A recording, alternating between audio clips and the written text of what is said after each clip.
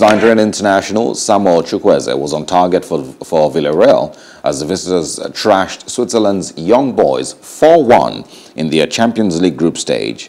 Jeremy Pino and Gerard Moreno scored early goals for Villarreal as they claimed a first Champions League group stage win in 13 years, winning 4-1 in a thrilling game at the Wangdorf Stadium on Wednesday.